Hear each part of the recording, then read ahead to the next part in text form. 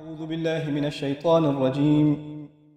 يا أيها الذين آمنوا كتب عليكم الصيام كما كتب على الذين من قبلكم لعلكم تتقون.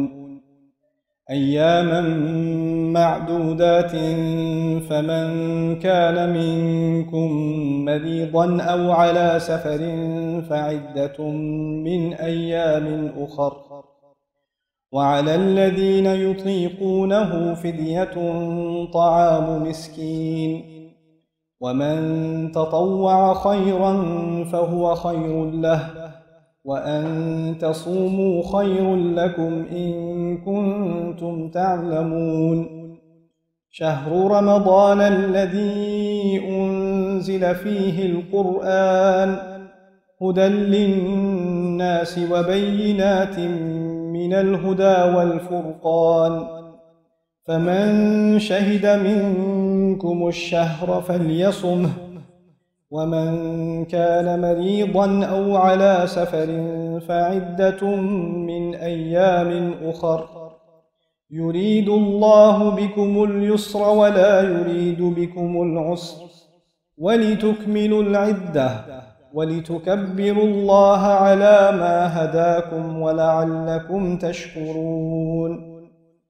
رب اشرح لي صدري ويسر لي أمري واحلل عقدة من لساني يفقه قولي. الحمد لله رب العالمين والصلاة والسلام على سيد الأنبياء والمرسلين وعلى آله وصحبه أجمعين ثم أما بعد. السلام عليكم ورحمة الله وبركاته. Inshallah, I was asked today to speak about sort of an introductory dars on the coming of Ramadan. All of you know and all of us are excited about the approaching of Ramadan, and I pray that Allah helps us witness this month once again, and that all of our ibadat before then and especially during then are accepted by Allah Azza wa Jal. And I pray that every single one of us and every single one of our family members is able to find Laylatul Qadr this year, inshallah ta'ala. So I want to share with you some reflections about the way the Quran talks about Ramadan. And there are a few things all of us have to know. Allah only talks about Ramadan once. Allah talks about taqwa many times. Allah talks about akhirah many times. Allah talks about different prophets many times. Allah talks about different ahkam many times. But when it came to Ramadan, there's only one place, that's it. There's no repetition. It's not mentioned anywhere else. And that is in Surah Al-Baqarah. Many of you already know that. But the place in which it is in Baqarah is important to note. You know, the first half of Surah Al-Baqarah is Allah giving reasons to Bani Israel why they are not the chosen ummah anymore. What mistakes did they make? Allah made a list of them in Surah Al-Baqarah. At the end of that list, He talked about Ibrahim alayhi salam. Why? Because Ibrahim alayhi salam is the link between the Arabs and the Jews. Why is he the link between the Arabs and the Jews? The Arabs are children of Ismail and the Jews are children of Ishaq. So that the common bond between them is the grandfather, which is Ibrahim alayhi salam. Ibrahim alayhi salam they're reminded of Ibrahim alayhi salam because they say we will only accept a prophet if it comes from our ancestry. And by our ancestry they mean the children of Ishaq. And Allah reminds them, why are you obsessed with the children of Ishaq and you don't care about the children of Ibrahim alayhi salam? Because Ibrahim alayhi salam also is the father of Ismail, and through him Muhammadur Rasulullah sallallahu alayhi wasallam. So the idea was that this chosen ummah is the children of Ibrahim. And it used to be through the lineage of Ishaq, and now it's through the lineage of Ismail alayhi salam. But at the end of the day, they're still all what? Children of Ibrahim. So there's not a change. This is not really a change. So they are told, after they're given all the reasons why they will not be given Risala anymore, then they are reminded of Ibrahim alayhi salam, and the story that is mentioned of Ibrahim alayhi salam is وَإِذْ يَرْفَعُ إِبْرَاهِيمُ الْقَوَاعِدَ مِنَ الْبَيْتِ وَإِسْمَاعِيلُ رَبَّنَا تَقَبَّلْ مِنَّا إِنَّكَ أَنْتَ السَّمِيعُ الْعَلِيمُ. When Ibrahim alayhi salam was building the foundations of the Kaaba, that is mentioned now at the end of this first half of Surah Al-Baqarah. Why is that important? Because the Kaaba that Allah just ashara ilayha, He just hinted at it, that He's building Ibrahim alayhi salam built the Kaaba. A few ayat later, you know what's going to happen? Allah will command the Muslims that they should not pray towards Al-Masjid Al-Aqsa, they should pray towards Al-Masjid Al-Haram, they should pray towards the Kaaba. But before he told the Muslims they should pray towards the Kaaba, he mentioned that Ibrahim alayhi salam is the one who built it. Why? Because the Jews and us, Muslims, until then, we used to pray in what direction? Al-Aqsa. We prayed in the same direction as them. We prayed in the same direction. Until the ayat came and now the Muslims were commanded to pray in the direction of Al-Kaaba. Now, you should know also that when the Prophet ﷺ was in Mecca, it is possible to face the Qibla and at the same time face Al-Aqsa. You can stand in one part of the Qibla and when you're facing the Haram, you're also facing Al-Masjid Al-Aqsa, it's possible. But when you go to Medina, you don't have that option anymore. Either you will face the Kaaba or you will turn your back to the Kaaba and face Al-Aqsa. You cannot face both at the same time anymore. When Rasulullah ﷺ was in Mecca, he was able to face both of them. When he's in Medina, he can only face one of them. And he was facing Al-Aqsa. And it hurt him. He missed facing the Kaaba. That's why Allah even mentions that in the Quran. When the Tahwilul Qibla, the ayat of the change of the Qibla are mentioned, that's why Allah says, قَدْ نَرَى تَقَلُّبَ وَجْهِكَ فِي السَّمَاءِ فَلَنُوَلِّيَنَّكَ قِبْلَةً تَرْضَاهَا. We saw your face turning to the sky, so we're turning the Qibla, Allah says. But anyway, the point I want to make is, a nation, and please listen to this carefully, a nation is known by its capital. When you have a nation, you have to have a capital, okay? And especially if you are a big nation, then you have to have a respected capital. And the capital is part of your identity. You know, if one city in a country falls to the enemy takes over one city or one village or one town, no big deal. When is the country completely defeated? When you take over the capital. When you take over the capital, that country is no more. Okay, so the capital represents the identity of a nation.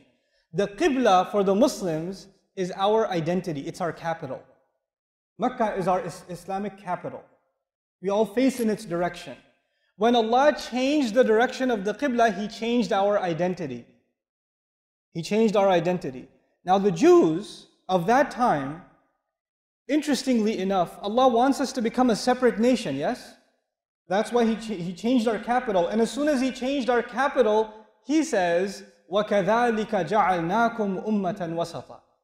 After He changed the capital, He says, that is how we made you a middle nation. He inaugurated us as a new nation now, because now we have our own capital. The other thing that's important to know, this is a conversation especially where I come from, because I talk to Christians and Jews a lot, where I come from in Texas. Allah Azza wa Jal teaches us in the Quran that the Jews did not like when the Qibla was changed. They didn't like it. The question arises, why didn't they like it? I mean, do any of you have non-Muslim friends? If you do, if you have a Christian friend, or you have a Jewish friend, or you have a Hindu friend, or you have a Buddhist friend, whether you pray this way or that way or that way, do they care? They don't care. It doesn't matter to them. If the Jews are a separate religion, they're a separate religion. If the Muslims are praying towards Qibla or they're not praying towards Qibla, if they're praying towards Aqsa or they're not praying towards Aqsa, they shouldn't care. But Allah says, سَيَقُولُ السُّفَهَاءُ مِنَ النَّاسِ مَا وَلَّاهُمْ عَنْ قِبْلَتِهِمْ الَّتِي كَانُوا عَلَيْهَا. The idiots among the people are going to say, how come they turned away? What turned them away from the Qibla they used to be on? How come they changed their direction? In other words, the Jews were offended. The Jews of Medina were offended. Why were they offended? Because deep down inside, they knew that so long as they're praying towards that direction, that is still the capital, which means we are still part of the accepted people.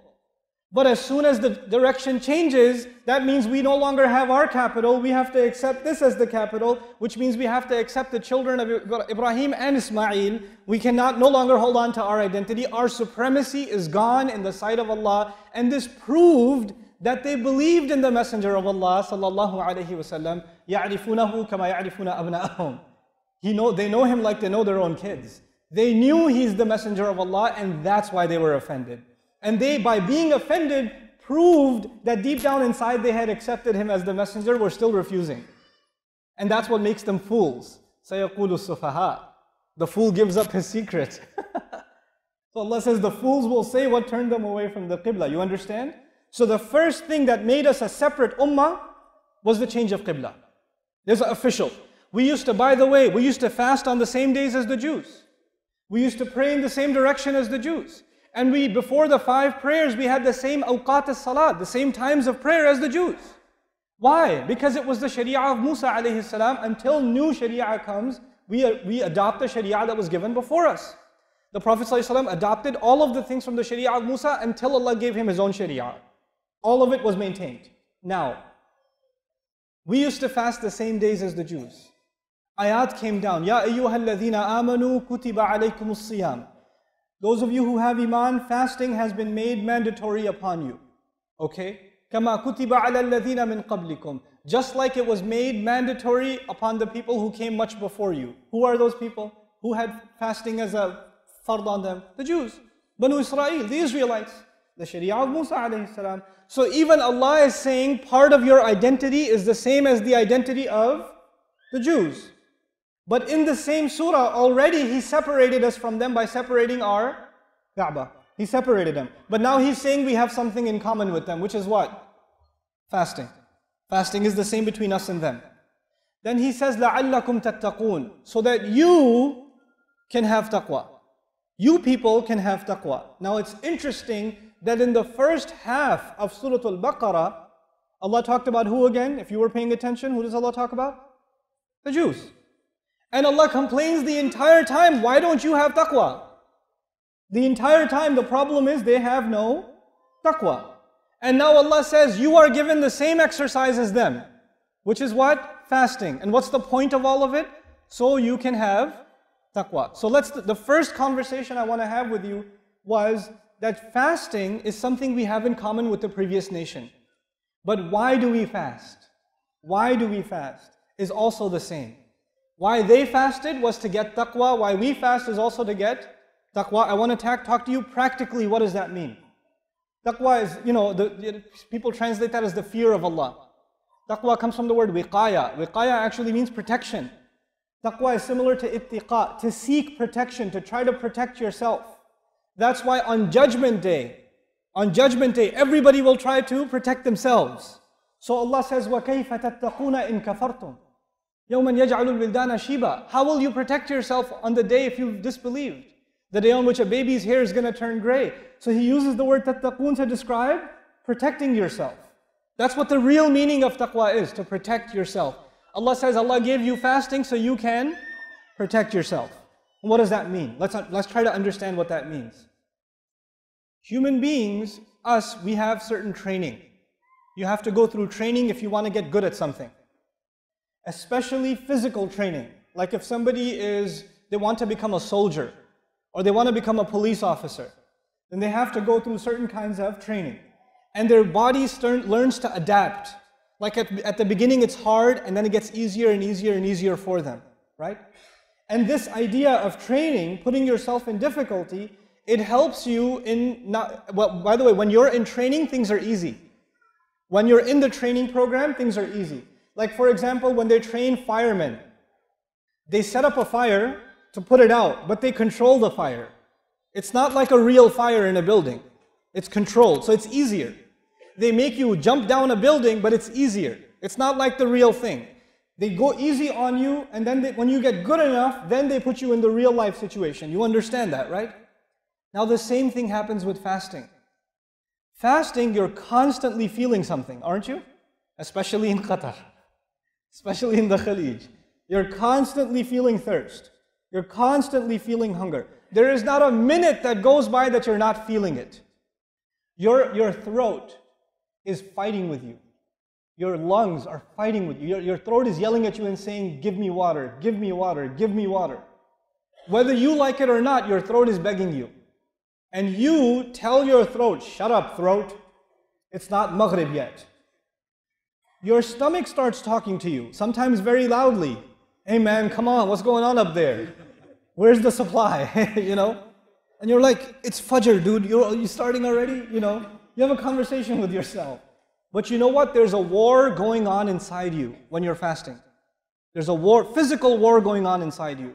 Your throat is against you. Your stomach is against you. Your body is getting weaker and begging you, please disobey Allah. Please disobey Allah. And you stay the entire day fasting, fighting your body, and you say, no, my heart is submitted to Allah, and therefore I don't care if my entire body wants something, I will not give it to it.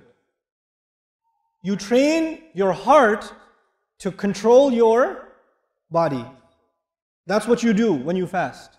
That's what I do when I fast. Why is that important? Because when the fasting is over, you have to continue to train now your heart is ready to control your body. So you're not just going to eat what you want. You're not just going to go where you want. You're not just going to look at what you want. Because all of those things your body wants. But who has gotten stronger and when you fast? The body got weaker and who got stronger? The heart got stronger. And where does taqwa rest? Inna dhalika min taqwa al-qulub. The heart is the place of taqwa. When you give your body the weakness and you give your heart the strength, you train yourself to stop yourself from other things. So my dear young brother, the young guys that are here, if you're fasting, staying at home and watching movies, you're not fasting. You're not fasting. Because your heart is still giving in to the wrong temptations. The entire exercise of fasting is you constantly remember, yeah, just like I'm fighting my stomach, just like I'm fighting my throat, I gotta fight my eyes. I gotta fight my mouth. I gotta fight my tongue. I gotta fight my desires. I gotta fight my hormones. I have a fight with everything now. The thing we see is the drinking and the eating. But everything else, لَعَلَّكُمْ تَتَّقُونَ. If we don't remember this, then we become just like Banu Israel. They fasted, but they didn't have what? They didn't have taqwa. Man, they didn't have taqwa, but they fasted. If you forget why you're given the fast, then you're just doing what Bani Israel did. Allah said to you, كُتِبَ عَلَيْكُمْ الصِّيَامِ عَلَيْكُمْ مُقَدَّم. This is called مفعول جار مجرور مقدم. Especially on you, it's your turn now. I am giving you what I gave to them. They did not benefit from fasting. They didn't get taqwa. Hopefully you will get taqwa. That's what Allah is saying. That's what Allah is saying when He gave us fasting. What is the first thing people think of when they think of fasting? They think of iftar. They think of iftar. Fasting is your training for real life. And by the way, I told you, when training goes on, then it's easier. Controlled fire. Controlled situations. What does Allah do? Does Allah make fasting in Ramadan easier? Does He cage up shaitan? Does He put the shaitan away? He does, doesn't He? He's going easy on you. So your heart can get a chance to train and get better without being in the battlefield. The second Ramadan is over, Eid Mubarak, guess what? Shaitan is out. And the war begins. And all of that training will now come in handy. But if you didn't train yourself properly, look, just to help the younger guys here, this is for the younger guys especially. If a guy wants to join the army, he has to go through physical training. So they make the guy jump over a wall or climb a wall and go on the other side. So two guys join the military. One of them jumps over the wall, the other one goes around the wall. They both got to the other side. You have to do it 10 times. One guy jumps over it 10 times, the other guy walks over it 10 times. Right? Now when they're on the battlefield and they have to go over a wall, who's going to go and who's going to fail? You understand? They both can say, I did it, I made it to the finish line. But that's what you wanted, to reach the finish line. I did it. You will fast and your brother will fast, but your fasting will not be the same. It won't be the same. There's the guy who applied himself and actually trained himself, and the guy who didn't train himself, they're not going to get the same results. Now let's move on. Allah says, أَيَّامًا مَعْدُودَاتٍ. أَيَّامًا مَعْدُودَاتٍ, which means very few days. You know what that means? The ayah I just talked to you about is not about Ramadan. This is not Ramadan yet. The word ma'dudat in Arabic grammar, they call this jam'u qillah, which means less than 10, 9 or less. 9 or less. Which means this ayah is about the old fasting. The fasting before Ramadan, which was on the same days as the Jews. Or the middle 3 days of the month and all of that. Few days. Allah says, I've made fasting mandatory on you just like the old nation. Meaning just like them, same days as them. أَيَّامًا مَعْدُودَاتٍ. فَمَنْ كَانَ مِنْكُمْ مَرِيضًا أَوْ عَلَى سَفَرٍ فَعِدَّةٌ مِّنْ أَيَّامٍ أُخَرَ. If any of you is sick or you're traveling, then you can make it up later. وَعَلَى الَّذِينَ يُطِيقُونَهُ فِدْيَةٌ طَعَامُ مِسْكِينٍ. And the people who don't have the ability to do that, they can't make it up, then they can feed a poor person. So now I'm going to remind you, so you pay attention. There are 2 things you can do if you miss the fast. This is before Ramadan. What did Allah tell the Muslims? There's two things you can do. What are the two things? You tell me. What's the first thing? No, if you miss the fast, what can you do? You can make it up. You can make it up. What's the second thing you can do? Feed the poor. It's two options. There's two ways you can fix it. Two ways to fix it. Remember that. Two ways to fix it. But two ways to fix it before Ramadan or after Ramadan? No. This is before Ramadan came down. These ayat are not about Ramadan. These ayat are, Muslims didn't know about Ramadan yet. They just knew about the fasting like the fasting of the Jews. And if you fast those few days and you miss them, you can make it up or you can feed a poor person. Okay. Then Allah says, وَمَنْ تَطَوَّعَ خَيْرًا فَهُوَ خَيْرٌ لَهُ. Now if you give a poor person sadaqah, or you feed a poor person, or you volunteer to make up the day, Allah says if you volunteer to make up the day, it's better for you. It's better. Even though I'm giving you both options, you should make it up. Okay? But it's not, you're not sinful if you feed the poor person. This is what the Sahaba had. Okay. وَأَن تَصُومُوا خَيْرٌ لَكُمْ إِن كُنْتُمْ تَعْلَمُونَ. If you fast, it's better for you. If you knew, fine. Now Allah talks about Ramadan. So I want you to understand the history first. When the Muslims first heard about fasting, the Sahaba heard about fasting, radiallahu anhum ajma'in, it was less than 10 days. Number one. There were two ways to get out of it. Number two. And even if you want to volunteer, you can make it up. But you have the option. You have the option. Okay. Now Allah says, Shahru Ramadan. The month of Ramadan. This is the next ayah. This is the only ayah actually about the fasting of Ramadan in the Quran. This is the one. الَّذِي أُنزِلَ فِيهِ الْقُرْآنِ. Now listen, I told you, when people think of Ramadan, what's the first thing that comes in their head? Iftar, pakode, samosa. Make sure you have enough ketchup in the house, you know. You go extra shopping for all the sodas and all things. People, Muslims usually, they don't lose weight in Ramadan, we gain weight in Ramadan. Right? That's our practice. Even fasting. When you think of Ramadan, the first thing you think of is fasting. If you don't think of the food, at least you think of fasting. Or you say, man, Ramadan this year is coming in the summer. Oh, this is going to be hard. That's the thought that goes in your head. Allah says in the Quran, the first thing you should think about when you hear the word Ramadan, Shahru Ramadan, alladhi unzila fihi al-Quran. Not alladhi kutiba fihi al-siyam. Alladhi unzila fihi al-Quran. The month in which Quran came down. Ramadan, the month in which the Quran came down. The thing that makes Ramadan special is not the fasting. The thing that makes Ramadan special is the Quran. That is Allah telling us. That is Allah telling us. Now you have to ask yourself, if you are fasting in Ramadan, but you don't recite any Quran, you're fasting in Ramadan, but you didn't memorize not even one page, the whole 30 days, not even half a page, not even 2 ayahs. You didn't memorize anything in Quran, from the Quran. Then how do you understand what Allah is saying? The entire purpose of Ramadan is to celebrate the Quran. I told you the first thing you need for a nation is a capital. What's the new capital? Kaaba. The second thing you need for a nation is a constitution. What's the constitution? Quran. And when the constitution is written and passed, then every nation celebrates. Every nation that has a constitution has a constitution day. The day on which their constitution was implemented. They have that day. Okay?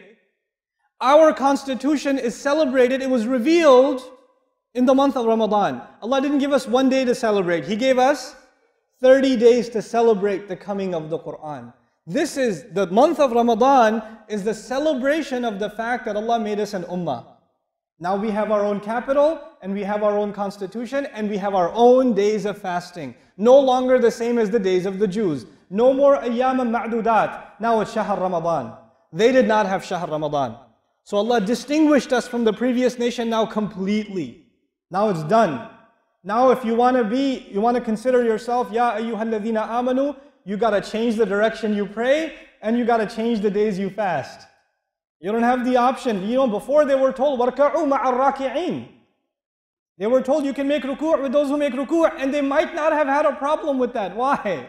Because it's still in the same direction, but now it's changed. It's gone now. By the way, on a side note, recently I made friends with a rabbi back in Texas. And he's a research scholar in Judaic studies. And I talked to him about Musa alayhi salam and other things. We talk about other. So I asked him one day, when you guys pray, do you have ruku'? The Quran says about the Jews, وَارْكَعُوا مَعَ الرَّاكِعِينَ. He didn't say, وَاسْجُدُوا مَعَ السَّاجِدِينَ صَلُّوا مَعَ الْمُصَلِّينَ. He says, وَارْكَعُوا مَعَ الرَّاكِعِينَ. So I said, how come Allah said that to the Jews? Let me ask if you have ruku'. I mean, I know they have sajda, they have ruku'. They said, we have some ruku'. We do it once a year. We used to have it all the time. And I said, do you have sujood? And he said, yeah, we did have sajda. We did put our head on the ground. But we have a prayer now in which we complain about how we don't do it anymore. Ya salam. Okay. That's their, I mean, I didn't make this up. He told me this. There's a rabbi telling me this stuff. So they lost the sajda and they have something from the ruku' left. So Allah told them, وَارْكَعُوا مَعَ الرَّاكِعِينَ. And He also told me in their prayer, actually, the final part is ruku'. That the ruku' comes after and the sajda comes before for their prayer. Right? If they do make sajda, they make it first and they make ruku' later. And when Allah was talking to Maryam salamun alayha, He said, وَاسْجُدِي وَارْكَعِي. Right? He told her, make sajda, make ruku', because in their sharia, sajda came first and ruku' came second. So it's appropriate to the ayah. But anyway, coming back to our subject in the month of Ramadan. شهر رمضان الذي أنزل فيه القرآن. Then he says, هُدًى لِلنَّاسِ. This part of the ayah is a slap in the face. He says, Quran is guidance for all people. This ayah is not just to the Muslims. It's also to the Jewish community of Medina. They believe that when wahi comes, it comes for who? Just themselves. Just themselves. Allah says, no. You are not going to this time. This wahi is not just for you. It is for all people. هُدًى لِلنَّاسِ. He didn't even say هُدًى لِلْعَرَبِ, هُدًى لِبَنِي إِسْرَائِيل, هُدًى لِبَنِي إِسْمَاعِيل, هُدًى لِبَنِي إِبْرَاهِيم. No. هُدًى لِلنَّاسِ. This is guidance for all people. This is one of the most beautiful things about our religion, folks. It is one of the most beautiful things about our religion. I don't care if you go into a masjid in America or Australia or the Khalij or Pakistan, if there are multiple nationalities standing in one row, you don't make a distinction. The rich people should be in the first row. Middle class should be in the second row. The janitor should be in the third row. Nope. Everybody stands in the same row. And it could be that the boss and the worker are standing together. And it could be that the worker is in the first row and the boss is in the last row. That could be too. It could be that the guy who works for you is leading prayer and you're praying behind him. That could be too. Allah made this guidance for all people. You know what that means? He made all human beings equal. Just by Quran, by the institution of salat. We cannot be racist because we have salat.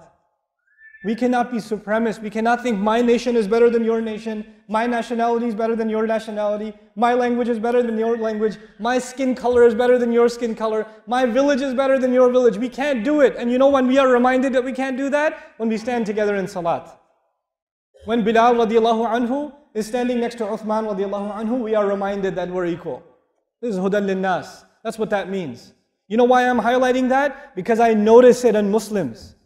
I notice asabiyya in Muslims. I notice Muslims make fun of other nationalities, look down on them, talk bad about them, talk bad about people that speak a different language. The Arabi makes fun of the non-Arabi. The Bangladeshi makes fun of the Pakistani makes fun of the Indian. The Filipino makes fun of the Malaysian. What's going on here? Don't we make salat? Don't we make salat? Because if we're not learning from our salat, if we're not learning from this Quran, then it's like I tell you, we're just a shell. You know, if you have a shell and you don't have any egg inside, that's what our Islam is sometimes. It's just you look like Muslim, you say the words that Muslims say, but inside your heart, there's no love for your deen. Every one of us here that are sitting in this audience, so many different countries are sitting in this audience right now. It's such an international gathering right here. This is a United Nations meeting right now. You know? Let me tell you, I don't know your name. Some of you know my name. I don't know your name. But you know what? We have a relationship with each other that is thicker than blood. It is thicker than blood just because of La ilaha illallah. Just because of that. This Quran binds us together. And this was told to the Jews. You know why? Because the Jews believed they were special. Everybody else is second class. We're first class. Everybody else is Gentiles. We're the chosen nation. Allah says anybody can become people of Quran. Hudan linnas, open invitation to humanity. That eradicates racism, nationalism, tribalism, egotism. It gets rid of these things. Subhanallah. What an amazing religion. It's such an incredible thing. Even in America, I can tell you, there are black churches, there are Spanish churches, there are Greek churches, even of the same denomination. And then in the heart of Brooklyn, you're going to have, in New York, in Brooklyn, you'll have different churches, different ethnicities. You walk into the masjid, it's an international conference again. All the same ethnicity standing together. They don't even speak each other's language, but they're praying together. The same Quran unifies us. Because when we stand in salat, what are we listening to? It's Quran. هُدًى لِلنَّاسِ وَبَيِّنَاتٍ مِّنَ الْهُدَى. And there are multiple proofs, clear evidences for guidance. Allah took, this ayah was supposed to be about Ramadan. لِأَنَّهَا بَدَأَتْ بِكَلِمَةِ شَهْرُ رَمَضَان. The ayah began with Shahru Ramadan. But so far he says Quran came down in it. It's a guidance for people. It's got multiple proofs from the guidance, meaning the guidance itself has miracles. That if you look at them, you will know this can only be the word of Allah. بَيِّنَاتٍ مِّنَ الْهُدَى وَالْفُرْقَانِ. And it distinguishes between right and wrong. All of this up until now, Allah didn't say anything about Ramadan. What's He only talking about? Quran. More than half this ayah is about Quran. Why is He doing that? Because He wants to make sure no Muslim ever forgets that Ramadan is about the Quran. Ramadan is about the Quran. It's about the miracle of this book. I told you I made friends with who? A rabbi, huh? Let me tell you a fun story about the rabbi. So rabbis, of course, which prophet do they love the most? Musa alayhi salam. So we talk about Musa alayhi salam. He and I, we talk about Musa alayhi salam. We disagree on everything. But we talk about Musa alayhi salam. And I don't talk to him to insult him. I want to understand his position. I would really like to know about Bani Israel from Bani Israel. I would really like to know. Because Quran talks to them so much. Ya Bani Israel, Ya Bani Israel. It talks about their prophets so much. They became our prophets. So much. So I want to know what you guys think. So we talk about Musa alayhi salam. And one time I told him, one of the great miracles of the Quran, if you don't know, is the name Musa. The name Musa. I said, so what does Musa mean? And they don't say Musa in Hebrew, they say Mushe. So Tauratu Musa, they say Taurat Mushe. That's how they pronounce it. So I said, what does Mushe mean? The word mu for them is similar to the Arabic word ma. What does ma mean? Water. Musa is the one from water. That to them, the one from water. Okay. Now the thing of it is, that means that the word Musa is Hebrew. The word Musa is Hebrew. I told him the word Musa is not Hebrew. It cannot be Hebrew. And he says, why not? Musa alayhi salam is from Bani Israel. He's Hebrew. I was like, listen, where was he born? He tells me Egypt. When he was a baby, where did he end up? Where did he end up? In the castle of Fir'aun. Who was in charge of him? Fir'aun. Asiyah radiallahu anha. And then the mother came as a servant. So when there's a newborn baby, who will name him? The people in charge or the servant? The people in charge. And the people in charge will name him in the language of the slaves. If they're going to raise him as a prince, they will raise him as a prince, yes? They should name him in the language of the slaves or the language of the master. The language of the master. And the language of the master is Egyptian, it's not Hebrew.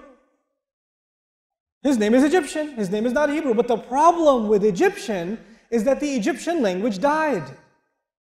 The Egyptian language was already dead 3,000 years when Rasulullah came sallallahu alaihi wasallam. Nobody knew the Egyptian language. So if somebody asked at the time of Rasulullah sallallahu alaihi wasallam, what does Musa mean? Nobody could tell you. Why not? Because the Egyptian language was already dead. We live in fortunate times. We live in times where because of Egyptology, the Egyptian language was revived and translated. The hieroglyphics and the phonetics of the Egyptian language have now been translated. So now we can go back to Egyptian and find out what means Musa means. But before I tell you what it means, let me tell you an ayah from the Quran. Musa alayhi salam came into the castle. His mother, his foster mother, the queen, picked him up. She took him to Fir'aun and she said, she said to him, عَسَىٰ أَن يَدْفَعَنَا أَوْ نَتَّخِذَهُ وَلَدًا. Maybe he could benefit us, or we could take him as a newborn. We could take him as what? A newborn. A newborn. The word Musa in Hebrew, in Egyptian means newborn. The word Musa in Egyptian means what? Newborn. She came to Fir'aun and said, maybe we could take him as a newborn. Maybe we could take him as a Musa. Quran translated Musa alayhi salam's name into waladan. The Quran knows the Egyptian language even when it's dead. Even when it's dead. Quran translates it accurately. She must have called him Musa, because Musa in Egyptian is newborn. And Quran says we should take him as a newborn. We should, وَنَتَّخِذَهُ وَلَدًا. Subhanallah. Like, you people don't have what we have. I disagree with him on everything. And that's part of our identity. We have to disagree on our Kaaba, on our days of fasting, on our prophets, all of it. All of it. But anyhow, now coming back to this really awesome subject. Allah Azza wa Jal now gave us how many days? 30 days. 30 days of fasting. Now you tell me, was it more days before or less days before? It was less days before. How many ways to get out? What were those 2 ways to get out? Either you can make it up or feed the poor. Okay. This time he says, فَمَنْ كَانَ مَرِيضًا أَوْ عَلَى سَفَرٍ فَعِدَّةٌ مِّنْ أَيَّامٍ أُخَرٍ. If you are traveling or sick, you have to make it up. You have to make it up. How many options? 1. No option number 2. No option number 2. So the previous ayah was, you have not 30 days, a few days, less than 10, and you have 2 ways to get out. Then Ramadan came, and now you don't have 3 days or 4 days or 5 days, you have how many? 30 days, and you don't have 2 ways to get out, now you have only 1 way to get out. Did things get easier or harder? Things got harder. Things got harder. And as soon as they got harder, Allah says to us, يُرِيدُ اللَّهُ بِكُمُ الْيُسْرِ وَلَا يُرِيدُ بِكُمُ الْعُسْرِ. Allah wants ease for you. He doesn't want difficulty for you. Subhanallah. The moment He made it harder, immediately after making it harder, He said, by the way, I want ease for you. I'm like, Ya Rabbi, you just made it harder. Why are you telling me you want ease for me? How is this easier? This is harder. He's telling us something very powerful. He's telling us something very powerful. The first lesson from this is Allah will give the Muslim the power to fast in Ramadan, that He will make fasting easier in Ramadan than any other time of the year. I can guarantee you, when you fast in Ramadan, it will be easier. And the week after you fast in Ramadan, it will be 10 times harder, because Allah says He wants ease for you. Those 30 days will be easier than 3 days outside of Ramadan. Subhanallah, that's the first meaning. يُرِيدُ اللَّهُ بِكُمُ الْيُسْرِ. Allah wants ease for you. The second thing is, if you have 2 days of training, 3 days of training, 4 days of training, you got some training. But if you have 30 days of training, are you stronger? You're stronger. Will that training last longer? It'll last longer. Allah Azza wa Jal gave us 30 days of no shaitan, 30 days of all Quran, 30 days of the heart controlling the body, 30 days of that. He really prepared us for this training. And when the training is hard, by the way, when training gets hard, then when you finish it, you get a certificate and you celebrate. You go to people and say, I got my certification. People congratulate you, they give you a hug. When we finish our training, what do we have? We have Eid. We celebrate. SubhanAllah, we successfully completed this year's training. Why were we given this training? So that we can deal with the real life situation. Now the war with shaitan and yourself begins again. Let's go. Go into the battlefield. But you know what? Even though the fasting is no longer with you every day, what should now go inside you that you never want to let go of? Quran. The real weapon you will have against shaitan will be your Quran. That's why when we recite Quran, we ask Allah's refuge first. فَإِذَا قَرَأْتَ الْقُرْآنَ فَاسْتَعِذْ بِاللَّهِ مِنَ الشَّيْطَانِ الرَّجِيمِ. You will come out of Ramadan stronger because you will have more Quran in your heart. I am telling you guys, brothers, sisters, everybody that's listening here, You have to memorize Quran in Ramadan. If you've been lazy, stop it. Get started. I don't care if you do 2 ayat. I don't care if you do 2 pages. Set your goals high. وَمَنْ يَتَهَيَّبْ صُعُودَ الْجِبَالِ يَعِشَ بَدَ الدَّهْرِ بَيْنَ الْحُفَرِ. Aim high. Aim high. Say, I'm going to memorize a whole juz this month. I'm going to memorize 20 pages. I'm going to memorize 10 pages. I'm going to finish the entire, juz amma or something. Aim high, even if you don't finish. But put yourself in that position. When somebody tries to memorize the Quran, you go to Fajr at the masjid, and you decide you're going to stay back a couple of hours and you're just going to sit there, or maybe 30 minutes, 40 minutes, and you're just going to memorize Quran. I can tell you that is one of the most sincere acts of ibadah you will ever do in your life. Because you're not memorizing Quran to show off to anybody else. When you memorize Quran, the only one who will know is who? You. Unless you have the problem, you go over, hey, by the way, I know Surah Al-Ghashiyah. So, if you have that problem, then see me later. Other than that, if you're memorizing Quran, who is it for? Yourself. And you're spending so much time on every ayah. And every time you repeat it, the angels are writing it down. Because when you memorize, don't you have to repeat yourself? Every time you repeat yourself, the angels are writing it down. Every time, every time, every time, every time. It's not 1 time for you, it's 10 times for you. 20 times for you per ayah. The barakat of the Quran are entering into your life. This is what we have to do when it comes to Ramadan. Now, the real reason I came to talk, oh my God, I only have how much time do I have? 15 minutes? I need an hour. I just need an hour. Can I have an hour? We'll pray Isha and continue to? Alright, okay. So this is the part I really want to talk to you about. I'll set the scene for you first. I am the head of a small institute and I have 60 students. In a year, I have 60 students. I teach them for 5 hours every day. When I finish teaching 5 hours, I'm tired. One student comes to me and says, Ustad, can I have 5 minutes? I only want 5 minutes. I say, okay. I give him 5 minutes. Then another one comes and says, I only want 5 minutes. Then another one comes and says, I only want 5 minutes. Then another one, 5 minutes. Then another one, 5 minutes. 60 students come to me. Each one of them says, I only want 5 minutes. How many minutes? 300 minutes? How many hours is that? That's 3 hours, 300 minutes? MashaAllah, there's a good math program in Qatar. Excellent PhDs in mathematics in the house. 5 hours. I was already dead from teaching. Now I'm in the ICU. But each of the students says, man, I only got 5 minutes. I didn't get any time. There are 500 people sitting in here, maybe more. If I only talk to each of you for 1 minute, that's 500 minutes. That's over 8 hours. That's 8 hours of 1 minute each. And every one of you will say, man, I only got 60 seconds. That wasn't a real conversation. You understand? Let me give you another example. One of my daughters had a health problem, and we had to go to a specialist. You don't just go to the regular doctor, you have to go to the specialist. Now the specialist is very busy. You can't just walk into his office. You have to get an appointment. And they give you an appointment 3 months later. And you say, no, you don't have anything sooner? No, he's booked for 3 months. What can I do?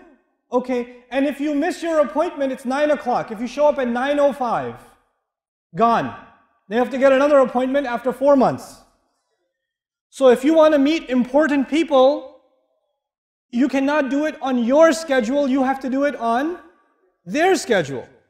You have to go on their schedule. If your boss calls you, you don't say, when I have time, inshallah, You go, because you're on his schedule. He's not on your schedule. You're on his, you understand? That's the nature with important people. Now, with your children, that's not the case. If you call your child, he better show up. He's not going to say, Dad, take an appointment. I'll get back to you at 8:45 or something, I'm free then. No. He'll show up, he has to show up right away. You understand? Now, last example. If you have the employer of a company, maybe there's a CEO, the owner, and he has 500 employees. 500 employees. Does he know all of them? No. He only knows a few managers. And those managers have a few team, and their team has their managers of sub-teams and sub-teams. So he knows 10 people. 15 people. He doesn't know everyone. He doesn't know everyone. And if everybody sent him a request directly, can he answer them? No. He doesn't even care.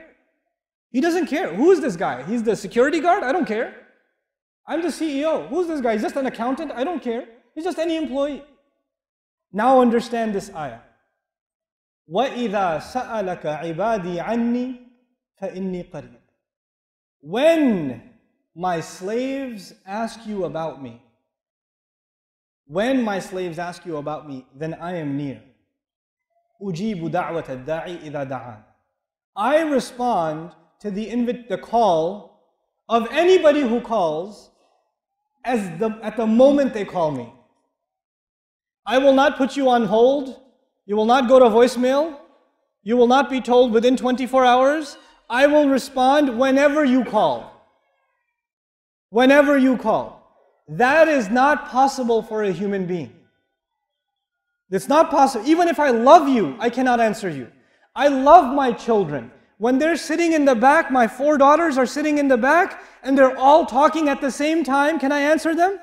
No. And even if they ask me, one says, I want to eat ice cream, the other says, I want to have pizza, the other says, I want to go home and go to sleep, and the other one says, let's go to the park. I can only do one of those. I can't answer all of them at the same time.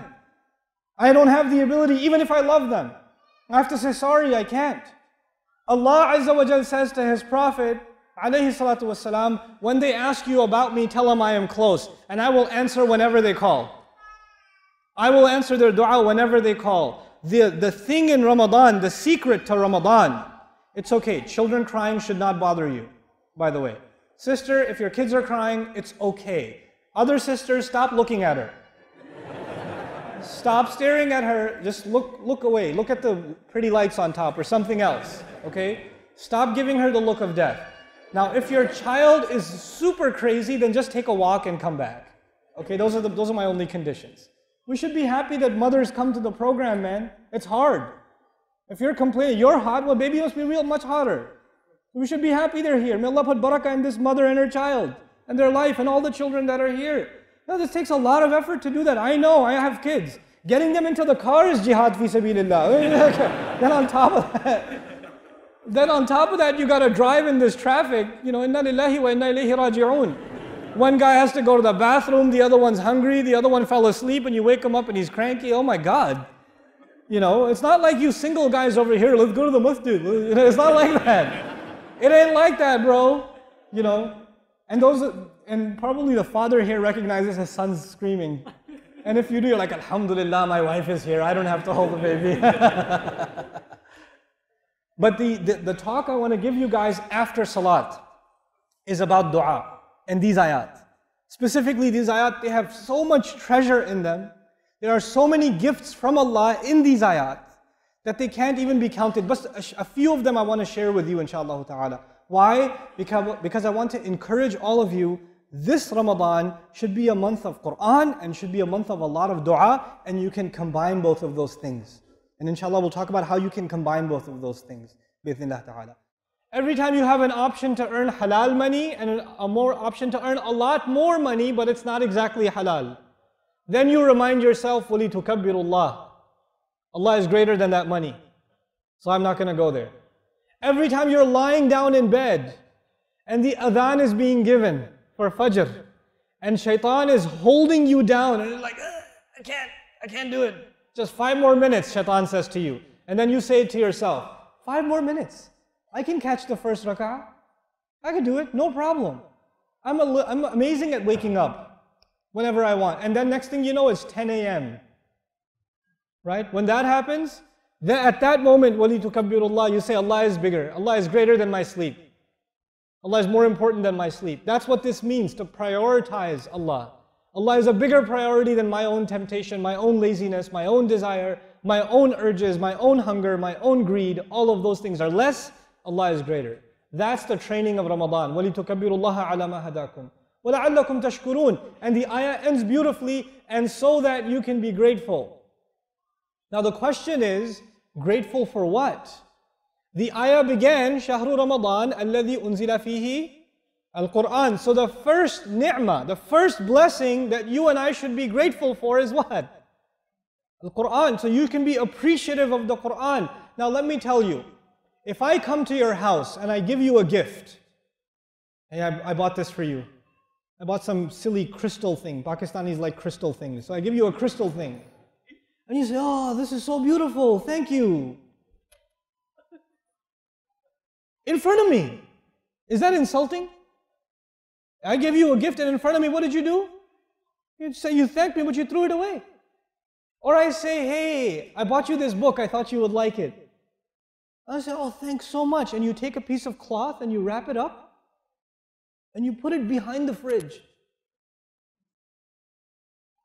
I didn't give you a book so you can wrap it up and put it behind the fridge. Why did I give you a book? So you read it. You're not grateful for this gift. You understand? Allah says so you can be grateful, meaning you appreciate the Quran like you never did before. Once Ramadan is over, it's like you found this new relationship with this book. You can't put it down. You always want to know more about it. You always want to recite it more. Allah has given us a direct link to Him. No other religion has this. No other religion has this. What we experience in salat is a direct link to Allah. Literally, the word salat means link. It literally means silas, connection. Literally. And the words of Allah that are being recited are what connect us to Him. هُوَ حَبْلُ اللَّهِ الْمَتِينَ مِنَ السَّمَاءِ إِلَى الْأَرْضِ. It's the stretched rope of Allah from the sky to the earth, the Quran itself. The more connected you are to the Quran, the more connected you are to Allah. The more disconnected you are from the Quran, the more disconnected you are from Allah. That's a fact. You have to be, and I have to be on a life mission to get closer to this book. And nobody can say that they're close to the Quran. Nobody. This is an ocean that doesn't have an end. I can't say, Alhamdulillah, this talk is for you, it's not for me. It's actually more for me than it is for you. So, because the deeper you go, you realize I don't know anything. I need to go more, I need more, I need more, I need more. Now the ayah of dua. Subhanallah, every word of this ayah. We begin with the word إِذَا. إِذَا is وَإِذَا سَأَلَكَ عِبَادِي, right? So it begins with إِذَا. إِذَا means in English, when. When. There's a difference in English and in Arabic between when and if. I want you to understand the difference between when and if. بالعربية نقول إن. ولم يقل سبحانه وتعالى وإن سألك عبادي عني قال وإذا سألك عبادي عني. So what's the difference between if and when? Let me tell you a story. There's a mother. She sent her son joined the army and he went to war. Now she's missing her son and she doesn't hear back from him, no calls coming, no emails coming, nothing. He's at war. When you talk to her about her son, does she say, when my son comes back, I will be very happy? Or does she say, if my son comes back, I will be very happy? Which one does she say? She says, when my son comes back, I'll be very happy. She does not say what? If my son comes back, I'll be very happy. Because if she says, if my son comes back, then she has accepted that he will die. If she says when, then she's expecting him to come home. You understand? When you lose someone and you really want them to come back and your heart cannot accept that they won't come back, you don't say if, you say when. Allah says, when my slave asks you. He does not say, if my slaves ask you. Why? Because He's not saying, oh, maybe they won't ask. Allah is expecting you to ask. He's waiting for you to ask. It's not just a possibility. It's like Allah is saying, when are you going to ask? Subhanallah, إِذَا. There's a tawaqqu'u, there's an expectation, there's a talab, there's a love inside the word إِذَا. If Allah was talking about people, He didn't care about them. Whether they ask or not, who cares? He would have said, إِن سَأَلَ. He said, إِذَا سَأَلَ. Then there's سَأَلَ itself. سَأَلَ فِعِلْ ماضي. You can say إِذَا يَسْأَلُ also. إِذَا يُتْلَى عَلَيْهِمْ. إِذَا comes with مضارع, إِذَا comes with ماضي. إِذَا comes with the present tense and it comes with the past tense. When it comes with the present tense, it means over and over again. Meaning, if my slaves ask you over and over again, that would have been إِذَا يَسْأَلْكَ, إِذَا يَسْأَلُكَ عِبَادِي. But the ayah says إِذَا سَأَلَكَ. سَأَلَ is the past tense. The past tense, يُشِير إِلَى الْمَرَّة. الْمَرَّة الْوَاحِدَة is one time. Something that happens one time. Meaning, I'm waiting for my slave, if they can only ask about me how many times? Once. I'm not even waiting for a lot of times. I'm expecting just one time ask. Then he says, سَأَلَكَ. They ask you, يعني Rasulullah sallallahu alayhi wa sallam. Allah is waiting. Some Sahabi says that I want to know more about Allah. Who's he going to go ask? Rasulullah sallallahu alayhi wa sallam. سَأَلَكَ عِبَادِي. And then he didn't say, سَأَلَكَ هَؤُلَا, these people. سَأَلَكَ الَّذِينَ آمَنُوا, those who believe. سَأَلَكَ الْمُؤْمِنُونَ, the believers. سَأَلَكَ الْمُسْلِمُونَ أَصْحَابُكَ, none of these. He said, سَأَلَكَ إِذَا سَأَلَكَ عِبَادِي, my slaves, my slaves. And he didn't even say عِبَادُنَا or عِبَادَ. He said عِبَادِي. The E at the end of that means I, my slaves. Allah uses my in the Quran, my. You know sometimes Allah uses He, sometimes He uses we, sometimes He uses I, right? You know that, right? When does He use I? He only uses I when He has a lot of love or a lot of anger. There's only 2 times. If you read an ayah of the Quran, it has I in it. It's either Allah showing a lot of love or He is showing a lot of anger. There's only those 2. There's no normal situation. This is an ayah of a lot of love. So He says, Ibadi, not ibaduna. My slaves. They're mine. You know, even when someone is distant from you, but they're yours. My brother, my sister, my mother, my father. It's not just you own them, you love them. When you say my to someone, it's an expression of love. And they're ibad. Now these people may not be worshipping Allah, but He still calls them ibad. Now, who do they ask? Let me ask you if you were paying attention. The people who ask about Allah, do they ask Allah or do they ask the Prophet? They ask the Prophet. They ask the Prophet ﷺ. So what you expect is, now here I'll say the English. If they ask you about me, then tell them I'm near. But the ayah does not say tell them. Ayah does not say tell them. Here's what the ayah says. وَإِذَا سَأَلَكَ عِبَادِي عَنِّي فَإِنِّي قَرِيبٌ. When they ask you about me, then I am near. Then I am near. What is missing? Then tell them. فَقُلْ لَهُمْ إِنِّي قَرِيبٌ. There's no فَقُلْ لَهُمْ. There's no tell them. Why not? The people came to ask the Rasul sallallahu alayhi wa sallam.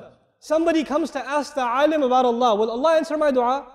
I have a lot of mistakes. I missed a lot of salat. Will Allah still answer my dua? Will Allah put me in hellfire? He's asking the alim.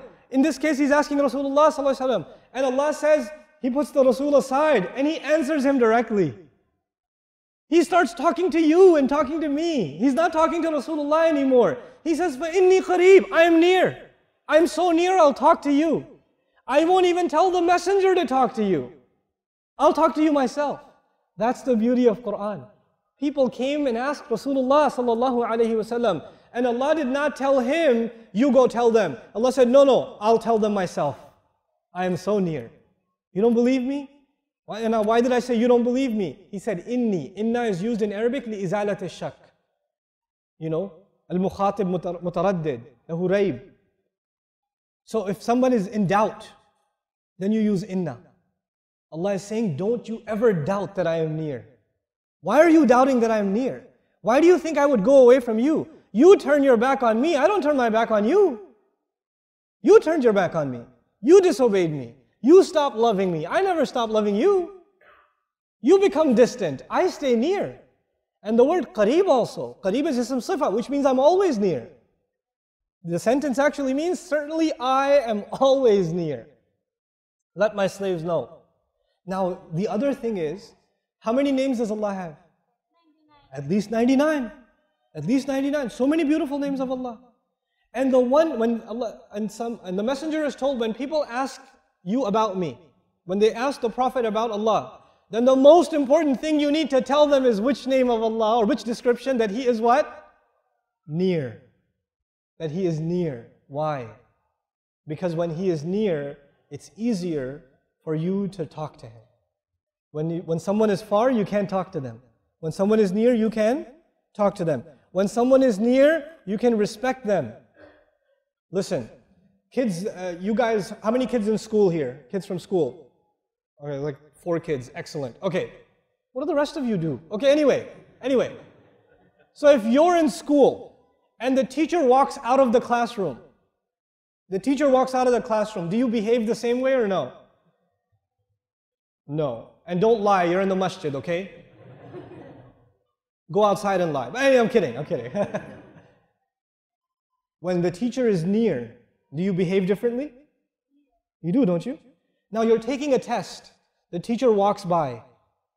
He just walks by. Do you cover your exam a little more?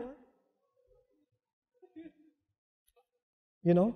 Just his shadow makes you like, oh my God. Especially if he puts his hand on your desk and he looks down at your paper and he goes, Malakul Maut. I do that to my students because I really enjoy torturing them psychologically. This is one of the great joys of teaching. You get to mess with students. Oh my God. Allah says, if my slaves ask you about me, tell them I am what? Near. When you know someone is near, you act differently. When you know the police officer is near, you act differently. When you know your boss is near, you act differently. When you know the teacher is near, you act differently. When you know your mother is there, you talk differently to your friends. When she goes to the other room, then you elbow them in the face or whatever. But when she's there, you talk differently. When you realize Allah is near, you will become different forever. Because He's always near. فَإِنِّي قَرِيبٌ. Now, if He's so near, then what does He say? Ujibu. Ujibu. Ujibu in Arabic means to, ajaba means to respond, to give an answer. But there's another word in Arabic, which is istajaba. كما يقول القرآن في موضع آخر فاستجاب لهم ربهم. فاستجاب لهم. لم يقل أجاب لهم. قال فاستجاب لهم. He said He responded to them. Their master responded to them. So there are two words in Arabic, ajaba and istajaba. There's ajaba and istajaba. Now ajaba from if'al is actually immediate. When you answer somebody immediately without any delays, that is called ijaba. When you take time to answer, you don't answer right away, but you answer over time, that is called istijaba. Allah says, ujibu. He says, I respond when? Immediately. I respond immediately. Some people make dua and they say, when is Allah going to respond? When is the help of Allah coming? I'm sick, when is Allah going to make me better? I can't find a job, when is Allah going to give me a job? You know, I can't get married, when is Allah going to get me married? My mother keeps turning all the rishtas down. When is Allah going to change her heart? This one's nose is too long, this one's eyes are too far apart, this one is, you know, this one doesn't know how to make chai properly. I can't get married, my mother is killing everything. Ya Allah, when is my mother going to, you make dua to Allah. Allah says, I will respond when? Immediately. And by the way, these are the ayat of Ramadan, yes? So if you really, really want immediate answers, when do you make dua? Ramadan, man. And if you really want Allah to be close, get close to Allah first. Recite a lot of Quran and then make dua. Then recite Quran and make dua. Then recite Quran and make dua. That's what you should do in Ramadan. Oh man, you'll enjoy Ramadan. If you make lots of dua, you start enjoying Ramadan. You don't make lots of dua, you won't enjoy Ramadan. The joy of Ramadan is in dua. So he says, ujibu. I respond. Then he says, da'wat ad-da'i. Such powerful words. He says, I, by the way, I is used when? When did I say? I is I and we and he. When is I used? Too much love, too much anger. Which one is this? Too much love. I respond. I myself respond. Immediately respond. Now respond to who? You might think Allah responds to someone who makes a lot of dua. I only make dua like once in a year. When you have exams, Ya Allah, I have an exam. Ameen. And then you take the dua. You know, or you make dua if you know you cut the red light and you're about to get the 5,000 riyal ticket. You're like, Ya Allah. Get the angel between me and the license plate and the camera. Don't let me get the text message, the SMS. Anything but the SMS, you know? Then you remember Allah. Allah. Now if someone makes a lot of dua, you use the word dua. If someone makes dua one time, just one time, you call that da'watun. Da'wah with the ta marbuta at the end. The ta marbuta is used for mastar marra. It's used for the words in Arabic that happen one time. Like darb means hitting, but darbatun means one time hit. Akl means food, but aklatun is a single meal. The ta marbuta makes it one time. Allah says, da'wat ad-da'i. I respond to even the one call. The guy only made dua how many times? One time. Allah does not say to him, where were you all year? You never made any salah. You only make one dua to me your whole life? Forget you. You only remember me one time? You know, if you are an employee and you only show up to your job one time in the whole year, you don't have a job. They'll say, who are you? I work here. What? When? I got my job last year. What are you doing here? What? You know, I was, I don't know, but I'm here now at least. Can we start all over again? Is your boss going to say, yeah, sure. Right away, sir, please. Why don't you get a promotion? No. He's not going to offer you that. Allah is giving you, in the word da'wah, He's saying, I will even answer the person who never makes dua, only made dua one time. Even they should say, Ya Allah, He will answer. Don't say to yourself, man, I don't even have a beard. Allah is not going to answer my dua. I only have a mustache. Allah is going to, you know. I just watched like 3 movies before Ramadan because I figure I'm not going to watch in Ramadan. Now I'm going to make dua. Yeah, Allah will still answer your dua, bro. Don't watch movies. But don't expect, never think Allah will not answer. Even the guy who makes one dua. Now you say, okay, the guy made one dua, but maybe it's a really good guy. Maybe it's like a salih, a mu'min, someone who has a lot of taqwa, someone who has a lot of ilm, or maybe a guy who made tawbah. Ujibu da'wat ta'ibi. I respond to the dua of the guy who made tawbah. He didn't say that. He said, I respond to the da'wah, the one dua of the guy who called, ad-da', the one who called. The description of the guy is that he did what? He called. In other words, did Allah put any other expectation on him? Did He say, da'wat al-musalli, da'wat al-muttaqi, da'wat al-mu'min? No. He didn't say you have to have taqwa, He didn't say you have to have iman, He didn't say you have to have ilm. Not in this dua. Why? Because Allah is talking to people who are so far away from Allah. And the first thing He tells them is, look, I am near. You're far, I am near. And then He tells them, look, I know you have nothing but this one dua right now. That's okay, just give me. Just give me this one dua. Even if you're just ad-da', you're just a caller. I have no other description for you. I can't even call you salih yet, Muslim yet, mu'min yet. I can't call you anything. I am just calling you ad-da', the caller. That's not even a qualification. Just that is good enough. Just call me. SubhanAllah. What an invitation from Allah. And before I go on, I told you sometimes a boss has 500 employees. Does he know their names? No. Especially if the employee only sent him in his entire life, only sent him how many emails? 1 email. How's he going to remember? If he sends him a text message, he doesn't have his name saved, he doesn't know where this number came from. Allah did not say, Ujibu da'wata da'in. He said, Ujibu da'wata ad-da'i. The alif lam in the word makes it ma'rifah, which means it makes it proper, specific. In other words, anybody who calls Allah, Allah does not just say, someone who calls me, He goes, that one who called me, that one in particular. You are specific to Allah. Allah knows you especially, personally. No doctor remembers your name. If he sees 100 patients a day, he doesn't know your name. He just tries his luck. He goes, Muhammad, how are you? Come on. You know, everybody's Muhammad. You know, chances are. You know, he doesn't know you by name. You know, I meet people, wallahi, I meet people. I was in Baltimore. This elderly fellow came to me, this uncle came to me. He goes, Beta, how are you? I remember when you were so little, you used to run around in the masjid. I was like, I'm from Texas, man. But I said, yes, I remember too. And I just, you know, no make a feel. They don't remember. People don't remember. Allah Azza wa Jal even knows you in particular. You might say, how is the CEO of the company going to know my name? I'm just a security guard. He is so high, I am so low. How will he know my name? How will the president of a country know one citizen? How is that possible? How will I know? If all of you came up to me and told me your names, will I remember? I don't know. I don't know. If some of you got my phone number, please don't take my phone number, but if you got my phone number and you sent me an SMS, I don't have your number saved. Do I know who it is? I don't know who it is. I just have a number. I don't have a name of nothing.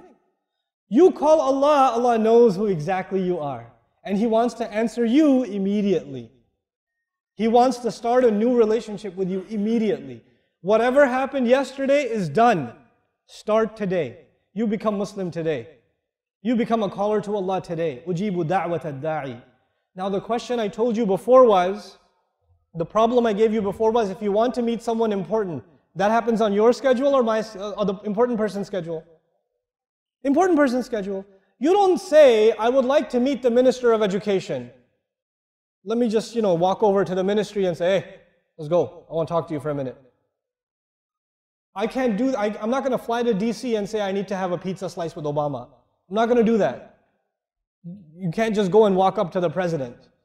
I can't even, if you're an employee, like if somebody works at Microsoft back in the day, when Bill Gates was still the Amir of Microsoft, they're not going to say, hey, Bill, you want to go grab some pizza or something? They're not going to do that. They don't have time. He doesn't have time for you. What's a good time to call Allah? People say, what's a good time to make dua? People say that, right? And of course, we're talking about Ramadan. What does he say though? He says, أُجِيبُ دَعْوَةَ الدَّاعِ إِذَا. Whenever, da'ani, whenever he called me. Whenever you call me, I will answer you immediately. Call me 1 in the morning, I'll answer you. Call me in the afternoon, I'll answer you. Before you go to sleep, you call me, I'll answer you. Subhanallah. This is not the whole ayah. This is the first half of the ayah. I will answer you whenever you call. This is the invitation of Allah. How is it that we don't listen to this invitation? How can a person stay away from dua after listening to the word of Allah? I don't understand, you know. Then he says, now I've given you my invitation. My invitation is I'm near to you, I'm ready to listen to you whenever. Even if you haven't made dua except only one time, I'll still listen to you. Doesn't matter if you have no other good Islamic qualities except dua, I'll still listen to you. What should you do though? This is what Allah is doing for you. What should you do for Him? He says, فَلْيَسْتَجِيبُوا لِي. The other word, remember there was ajaba and istijaba. Istijaba also means to try to answer. Somebody says, brother, I want to have lunch with you. I say, I'll try to make time. I don't know if I can do it, I'll try. Trying means maybe you will succeed, maybe you will fail. Allah says, فَلْيَسْتَجِيبُوا لِي. They should at least try to answer me. You are asking things from me, Allah says. You're asking me for a better job. You're asking me for health. You're asking me to protect your children. You're asking me for your parents. You're asking me for a house. You're asking me for all kinds of things. I'm asking you some things too. What about what I'm asking you? فَلْيَسْتَجِيبُوا لِي. Then they should respond to me. They should respond to me. Now the thing is, in the Fatiha, in Surah Al-Fatiha, what do we want from Allah in Surah Al-Fatiha? Anybody know? We want guidance. But what does Allah want from us? Ibadah. إِيَّاكَ نَعْبُدُ وَإِيَّاكَ نَسْتَعِينُ. Nasta'in means we want help. But before we ask Allah what we want, we tell Allah what we will do for Him. What will we do for Him? إِيَّاكَ نَعْبُدُ. What will He do for us? Isti'ana. He'll help us. So what you do for Allah should come first. What you want for yourself should come second. But in these ayat of Ramadan, He said, I will answer you whenever you call me. And then He said, you should answer me. He didn't say, you should answer me, then I will answer you. Subhanallah. He even put Himself second and you and me first in these ayat. He put Himself second. فَلْيَسْتَجِيبُوا لِي وَلْيُؤْمِنُوا بِي. They should respond to me. They should have real iman in me. They should really believe in me. لَعَلَّهُمْ يَرْشُدُونَ. So that they can be set straight. So they can be good people. They can change themselves. SubhanAllah, these few ayat of Ramadan are transformative. They can completely change the way you think about this month. If we reflect just on these ayat. The relationship you are going to have with the Quran. The relationship you're going to have with dua. The relationship you will have with Allah after Ramadan is done. These are the things you have to internalize. Now as I conclude with you guys, I want to give you, at the end I'll give you some practical things, but today inshallah at least, I want to give you some observations, the things that you have to look out for. The thing we want out of Ramadan, for the goal of fasting is taqwa. The goal of fasting is taqwa. The goal of Ramadan is 3 things. To complete the 30-day training, to declare the greatness of Allah, and to be grateful. لِتُكَبِّرُوا اللَّهَ عَلَى مَا هَدَاكُمْ. Right? لِتُكْمِلُوا الْعِدَّةَ لِتُكَبِّرُوا اللَّهَ عَلَى مَا هَدَاكُمْ وَلَعَلَّكُمْ تَشْكُرُونَ. 3 goals of Ramadan itself. But now I want to tell you what the real threat to your taqwa is in countries like the one you live in. Like Qatar, like Dubai, like the Khalij, like much of the Arab world, much of the Muslim world. The big danger to you and to your children is materialism. That is the big danger. Your children and you are becoming obsessed with the car, with the brand name clothes, with the brand name phone, with the gadgets, with the new movie, with the new song download. This is with the hanging out at the mall, with Facebook, and how many likes you got on your comment. You're getting obsessed with these things. Your entire life only means these things, nothing else. And this is a tragedy, because the youth of this ummah are so powerful. Wallahi, they are so powerful. When the young people of this ummah internalize the Quran, they can change the world. Really, the world will be a beautiful place if the young people of this ummah wake up. But the young people of this ummah are being put to sleep by the iPhone 5, by the Samsung Galaxy Touch, by the iPad, by Facebook. And those things can be used for a lot of good. They can be used for a lot of good. But man, those things are poison too, man. They're poison too. The sword is good if you point it at the enemy, but it's pretty bad if you point it at yourself. That's what it is. These tools, they are a force of good. They can be. I am on Facebook, you know how much? Never. My picture's on Facebook. Some things I say are on Facebook. I am actually almost never on Facebook. Never. I'll tweet things once in a while. I'll send a tweet message. I never check what responses there are. People say, brother, you never respond to your Twitter. I say, I'm leaving a sunnah. Don't worry, but say something good that will benefit somebody else, right? And then don't get caught up in online conversations. You have more important conversations. How you have time for all those conversations, man? How you have time to read all the comments under a YouTube video? Where did you find the time? Where did you find the time? I'm shocked. So you and I have to detox. We have to get rid of the gadgets, especially in Ramadan, guys. Get rid of the gadgets. Delete the video games delete the game apps off your phone. Delete them for Ramadan. You say, yeah, at least I can re-download them later. I don't care. But at least in Ramadan. Sisters too. Sister, get off of Facebook right now. I see you. I don't see you, but you just got off of Facebook and the joke is on you. But anyway, get off of your devices. You have to do this. Materialism is killing us. And I tell you the real anecdote, the real solution to materialism is understanding the Book of Allah. Personally understanding the Book of Allah. The more you start understanding the Book of Allah for yourself, you will no longer be interested in materialism. It will not fulfill you. It will leave you empty. This will start giving you joy that you never felt before. You get to talk to Allah, man. You get to talk to Allah when you recite Quran. What more can you ask for? So this is some practical or some advice I want to give you, or the warning I want to give you guys in particular. And of course, materialism is hitting everywhere. But I notice like the malls and like the glitz, and everybody's like, the youth are like flocking towards these things. I don't get angry at them. I just feel like we haven't given them Quran. We haven't given them something to be excited about. It's our fault, Now the last piece, especially for the parents that are in the audience. Here's how you can make good use of your Ramadan. Everyone here should have some goals in Ramadan. Here's my recommendation.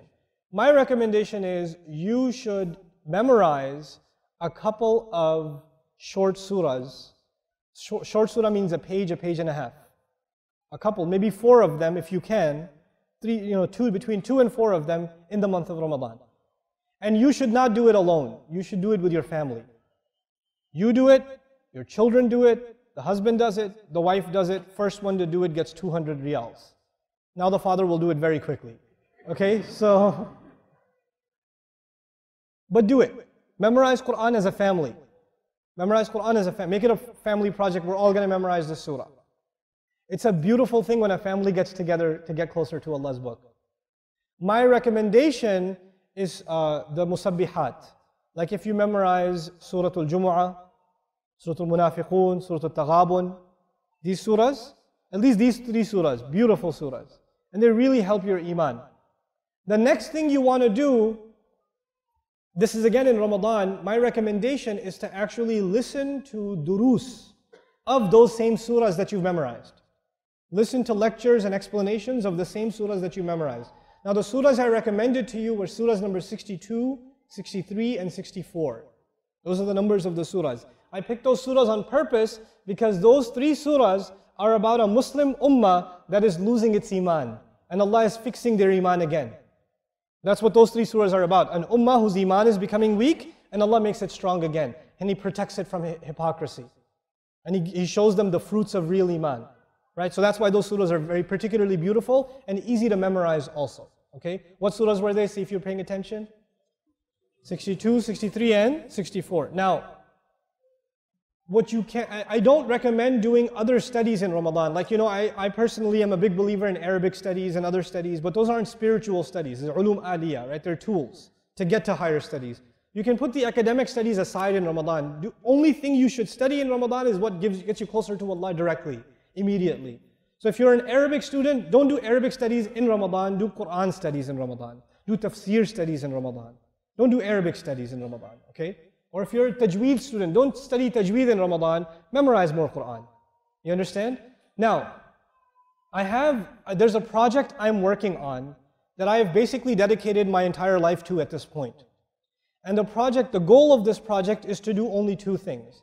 I believe every Muslim in the world who can speak English at least, every Muslim who can speak and understand English should have access to learn the language of the Quran.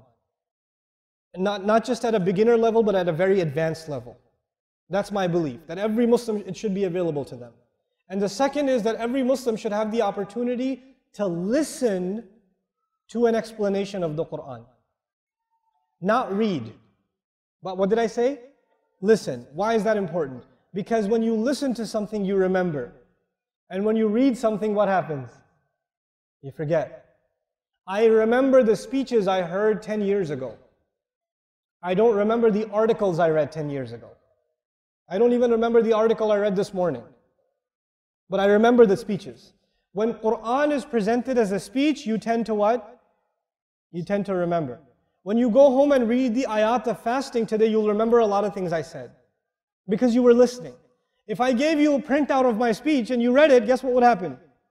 You wouldn't remember. If we want the ummah to get closer to the Quran, we have to make the explanation of the Quran available in video and in audio so they can listen and then remember. That is a mission. That's a mission by itself. Alhamdulillah, the first phase of that mission is complete. I started a tafsir or a basic tafsir project of the Quran where I was going to do a translation of the Quran and explain it in easy language so that the entire family can listen and learn something about the Book of Allah, ayah by ayah by ayah. It was called the Cover to Cover project. It's done, alhamdulillah, and it's all posted online. I told you to try to memorize surahs number 62, 63, and 64. Then what I would like you to do is go to the website, listen to durus of Jumu'ah, Munafiqun, and Taghabun, these 3 surahs. The lectures on those surahs are already up online. Listen to them 2, 3, 4 times until the message of those surahs gets inside your head. It's inside your head. And next time you stand in salat and you recite those surahs, you have a real salat. You are really connected with Allah because you memorized the ayat and you understood what they mean. At least some things from what they mean is inside you and inside your whole family. So when you're at home and sometimes you didn't come to the masjid for some reason and you're leading salat at home and you're reciting the surah, your whole family understands. Your whole family has khushu' in that salat. You know? That's what I want you to reach. So the website for that is bayyina.tv. If you don't know how to spell bayyina, it's a hard spelling, so I'll spell it out for you. It's B-A, take your cell phones out so you can put it in. I know you have cell phones, come on, don't be playing me. Seriously. And then after I'm done telling you this, I'll talk about marriage. No, I won't, but that guy just woke up. What? Marriage? Subhanallah. Gotcha. Anyway, the website is bayyina.tv, B-A-Y-Y, 2 Y's, B-A-Y-Y-I-N-A-H.tv. If you can check out the durus on Surah Al-Jumu'ah, Munafiqun and Taghabun, I think you'll benefit from that inshallah ta'ala tremendously. Bi-idhnillah. Okay? I hope you guys benefited from the conversation today about Ramadan. I pray that Allah accepts all of our Ramadan. Make dua that I have a safe journey back, inshallah, as I leave, and I'll be making lots of dua for you and your community. Barakallahu li wa lakum. Assalamu alaikum wa rahmatullahi wa barakatuh.